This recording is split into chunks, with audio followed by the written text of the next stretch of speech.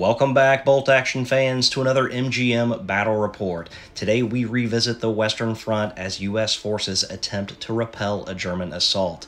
I will be playing against my son today, and before we get started, I would like to give a quick thank you to the folks over at Anything But a One. My battle reports were mentioned in episode 31 of their podcast. Quick thank you to Tom, Rich, and Ray. I'll put a link in the description if you would like to listen. For the list, the U.S. forces have a reinforced platoon with a veteran second lieutenant with a pistol and an attendant with a rifle.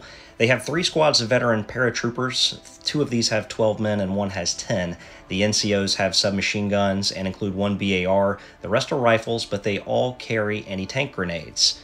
They will be backed up by a medium machine gun team, as well as a bazooka team and a Sherman 75 with a pintle-mounted medium machine gun and does not easily catch fire. The forces of Germany have a reinforced platoon with a veteran second lieutenant with an SMG and an attendant with a rifle. They have 3 squads of Heer Grenadiers with 10 men each. Each NCO carries a submachine gun. In 2 of the squads, 3 men carry assault rifles, while in the last one there's just 1. Each squad does have a light machine gun and a Panzerfaust, and they will be backed up by a ferocious Tiger tank. Today's mission is Manhunt. The U.S. forces will deploy half of their forces rounded down within 12 inches of the center of the battlefield. The rest will come in reserves. The attacking Germans will nominate half of their forces rounded up to deploy on their table edge as the first wave. The rest of their forces will come in reserve. The Germans are attempting to capture the highest-ranking officer on the battlefield, which is the U.S. second lieutenant. They will need to successfully assault this unit in close quarters and destroy it.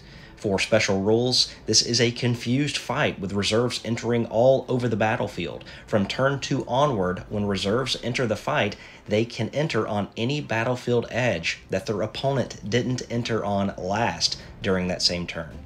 It should be interesting as U.S. forces attempt to protect the center. We're scheduled for 7 turns, and turn 1 is coming up.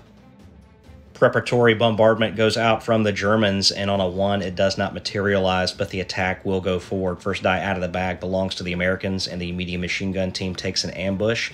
Next die out of the bag belongs to the Germans, and the Tiger tank makes its way onto the battlefield, pointing its main cannon at the U.S. infantry squad behind the wall. The Tiger positions to not afford the Americans any cover. The tank did move, so normally hitting on a 3, it is going to fire out an HE shell here.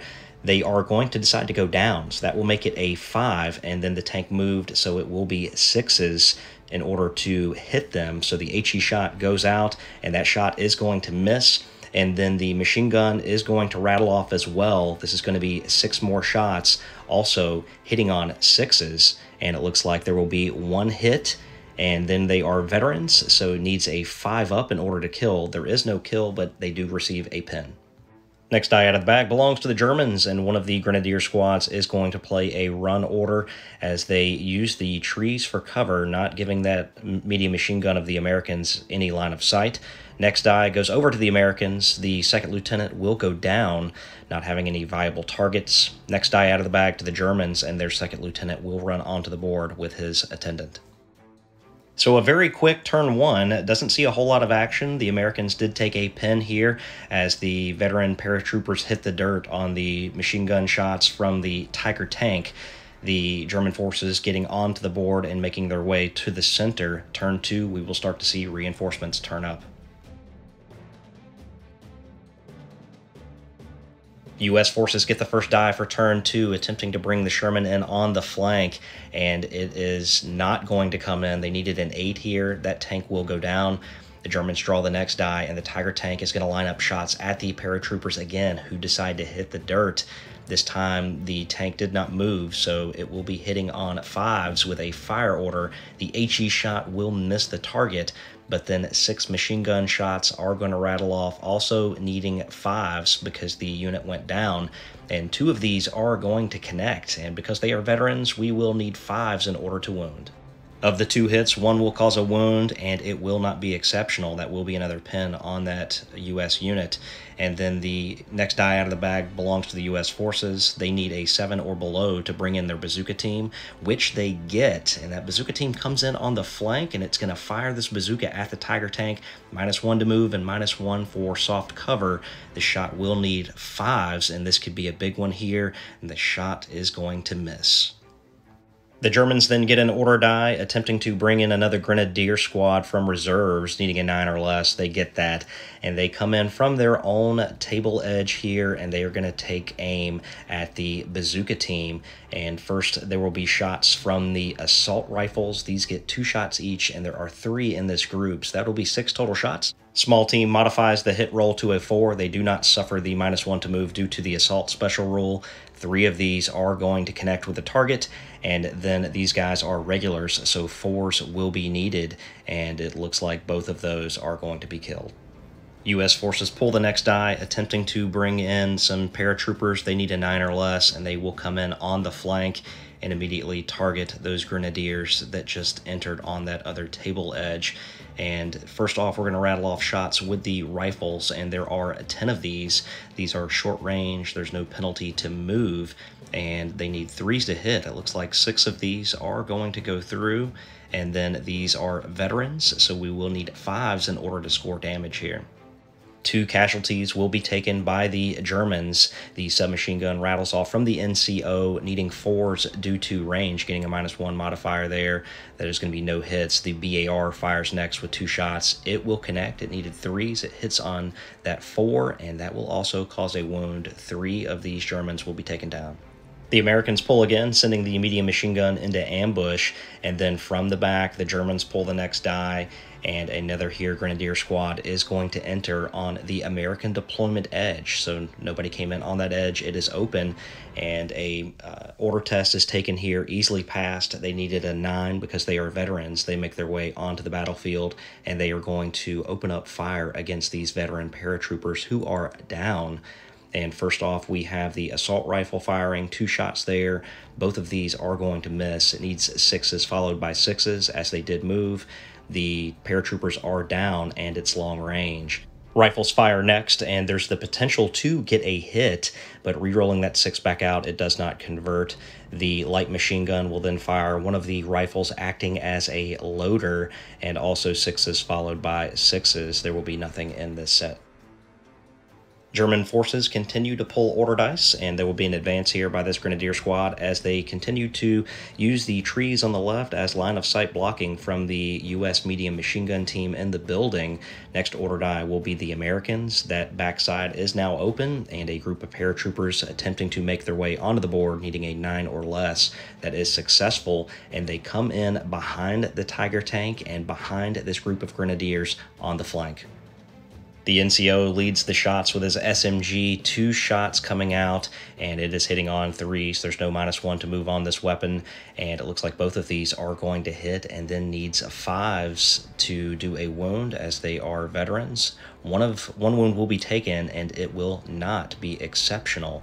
Next up, the BAR is going to fire 2 shots. Both of these are going to miss, and then the rifles are going to open up. They need 3s as well, and we're going to see some terrible shooting from these infantry, and it looks like only 3 hits are going to go through, again needing 5s to wound, and there's no wounds, only 1 taken down.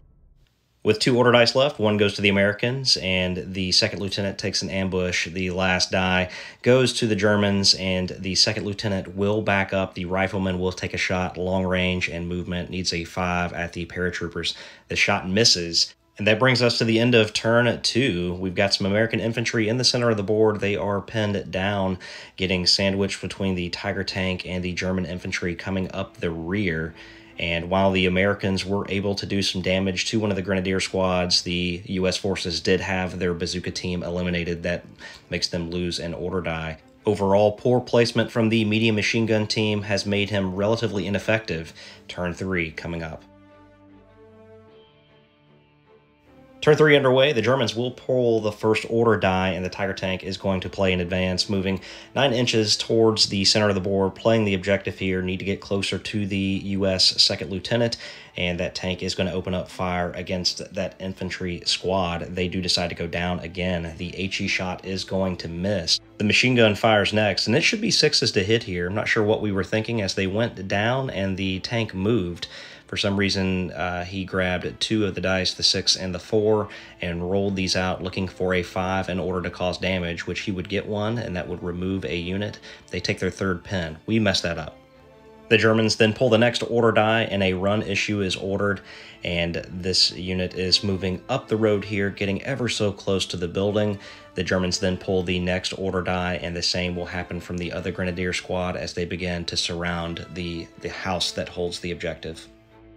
Next order die belongs to the German forces, and they need an 8 or lower in order to successfully complete an order, and they will do so. They are going to charge into these Americans. They do remove 1 of their 2 pins, and they launch themselves into an assault.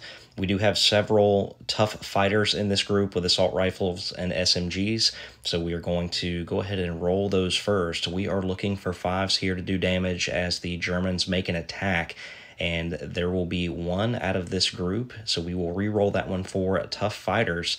That's already 1 casualty, and that is 2 so far. We then have a few more swings coming from the German forces here, and they again are looking for 5s, and it looks like they are going to cause 1 more casualty, 3 in total. The veteran paratroopers fight back, first from the NCO with his SMG. He's a tough fighter. He is going to miss. They do need 5s as well. And then we've got the rifles and the BARs. They are going to take out 3 of the German forces. So we are going to fight another round. First, the Germans making another swing. These are tough fighters. 1 is going to be successful, getting another roll here for the tough fighter special rule. That is going to be 2 of the paratroopers destroyed. And then the paratroopers will fight back again. And it looks like they are going to get 1 for the tough fighter, and then the regular guys are going to roll out as well, and that is going to be 1 damage again. That is going to wipe the Germans down to a man, and they will flee the battlefield. A quick consolidation roll for the paratroopers will allow them to continue to move up behind this Tiger tank. We then go back over to the Americans for the next order die, and the medium machine gun team is going to play in advance. This will allow them to pivot, and then they will fire at a -1 at these advancing Grenadiers. They will need to pass a Tiger Fear test, however, which is -1 to their order die because they can see that Tiger throughout the window. That is going to pass. They needed an 8 or less. So does need 4s in order to hit. 5 dice going out. 4 of these are going to hit, and then needing 5s to cause damage. 4 dice coming out, 1 wound is done. It is not going to be exceptional, however, even with a re-roll due to a cocked die. Next order die belongs to the Americans, and the second lieutenant moves to the window with his pistol and his attendant with a rifle. The pistol has the assault special rule, so there's no -1 to move. They do fire down at these Grenadiers here, and these guys need 3s in order to hit. And both of these are going to hit the targets, and again, needing 5s to do a wound. There are no wounds, but that unit is now on 2 pins. The U.S. have the next order die. Passing a Tiger Fear test will allow these paratroopers to execute a run order, and then we go back to the Americans again passing a Tiger Fear test, needing a 9 or below. And we've got an advance order coming from these Americans here, moving out of the terrain up behind this Tiger tank. The last order die will go over to the Germans, and the second lieutenant is going to play a run order as he attempts to catch up to the pinned Grenadiers. And the last order die out of the bag belongs to the Americans. The Sherman tank attempting to come in. They need an 8 or lower to successfully do that, and they will. The Sherman tank is coming in from their original deployment zone, which they can do because no German forces came in from that table edge in this particular turn. So in coming in, they are going to line up an HE shot. This should only be the 2-inch template. I got a little confused here and used the 3-inch. The shot is going to miss, however. Machine guns then fire 10 shots between the 2 of them. There's a hull mounted as well as a pintle mounted machine gun, needing 4s due to the movement, and just abysmal. Only 1 out of 10 is going to hit, and needing 5s to cause damage. There's no damage. So the end of turn 3, pin markers are starting to fly across the board. The middle is getting pretty congested. The German forces have made their way to the building where the American second lieutenant is hiding. And it looks like that this game could still go either way, just depending on who draws that first order die. There's several pin markers out there on the forces. Will they pass order checks in order to keep this fight alive? Turn 4 is coming right up. And turn 4 goes to the U.S., and they're going to do a snap 2 action. And these unit of paratroopers here will activate. The second lieutenant is going to cancel out the -1 Tiger Fear. They have 3 pins on them, so they need a 7 or less. They will get that, and they will have the opportunity to activate, and they're going to initiate a run into these grenadiers, and we are going to go into close combat. And this is a pivotal move in this battle, as the NCO is a tough fighter. He'll take the first swing and miss. The rest of the boys will swing as well, and they need 5s. They are going to get 2 6s here, so the potential to get exceptional damage, but that is not to be. They will take down 2 fighters before the Grenadiers have an opportunity to swing back. They will have 4 tough fighters in their group due to 3 assault rifles and the NCO with a submachine gun. And it looks like 2 of these are going to hit, so that's 2 casualties. We'll re-roll for the tough fighters rule, and they are going to convert 1 more, so 3 in total so far. The rest of their guys are going to swing as well, needing 5s, and it looks like they will convert 1 extra, so 4 in total. They will win combat and regroup. The next part of the snap 2 will be the second lieutenant as he fires down at the other grenadier squad with his attendant with a rifle.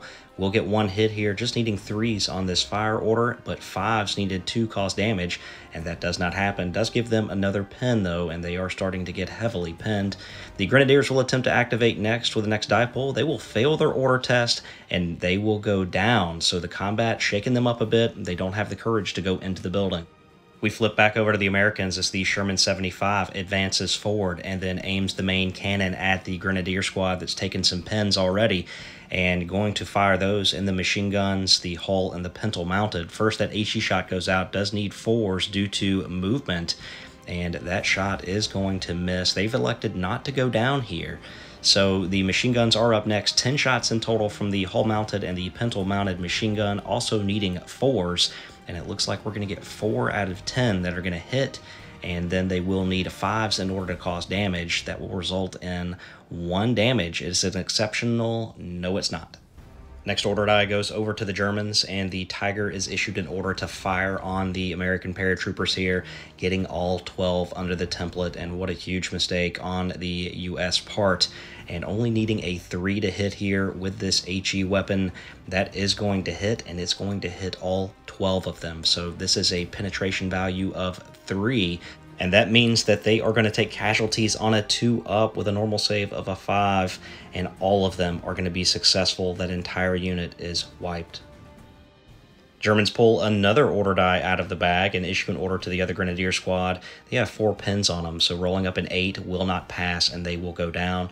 Germans pull another order die and they will advance their second lieutenant into the woods. U.S. get the next activation, and the medium machine gun is going to fire at the Grenadiers that just hit the dirt, and because they did that, it will need 5s to hit, so 5 dice come roaring out of the machine gun here, and it looks like 1 is going to hit, and they will need 5s again because these guys are veterans, and that is not going to do anything, but they will take another pin. Back over to the Americans again when they pull the next order die. These paratroopers are just going to try to charge into this Tiger tank, trying to do what they can to cause some damage. And first they take Tiger Fear, and they're only -1 because they are tank hunters. They will pass on this 9, make it into contact with the Tiger tank, and they are going to roll out 6 dice here. Now, because this tank stayed stationary this turn, they will hit on a 4-up. So dice coming out now, and it looks like 3 of them are going to be successful, but on a d6, there can't be enough to do anything against this Tiger's armor of 10.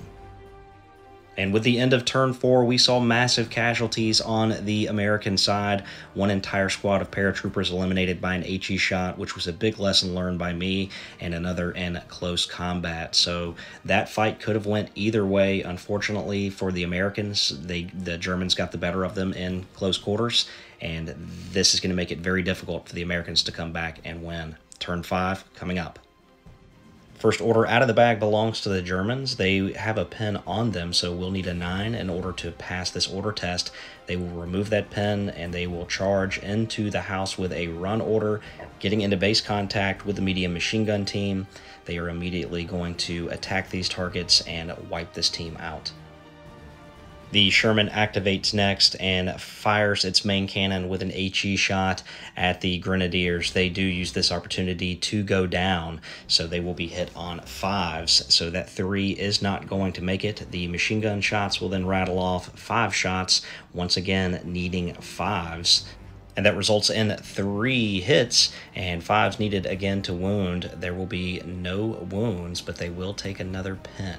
The Americans pull the next die, and they're going to attempt to charge into this Tiger one more time. They do pass their Tiger Fear check, needing a 9 or less. They make it into combat, and every one of them is going to miss, just needing a 4-up. All of them miss. The tank commander here wonders what all the commotion is about as the Tiger roars down the street, and that is essentially going to bring this game to a close, as there's not a whole lot the Americans can do at this point. The Germans do occupy the bottom level of the building, and on the next turn they will be able to move up top and easily capture the American second lieutenant. So what a fun game. I really like the scenario. I thought it was a lot of fun having everything kind of converge on the center and then confusion where the forces are coming in from both sides. I would say we learned a lot in this game. For number one, don't group all your units up so tightly when you're facing down a tank that has an HE weapon, especially a 3-inch one, because they can really do a lot of damage to your guys when they hit and their penetration value is 3. Also, this was the first time we used a Snap 2 order, which I thought would work out better than it did.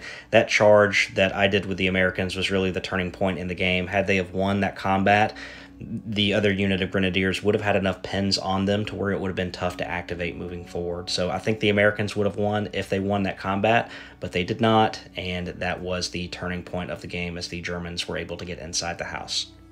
I hope you enjoyed this battle report of Bolt Action. Hopefully we didn't get too many rules wrong and we're starting to show some signs of improvement. It's been really cool seeing some of the bigger YouTube channels get some Bolt Action battle reports because it's really just a ton of fun to play. I absolutely love the game. Wish I could play it more.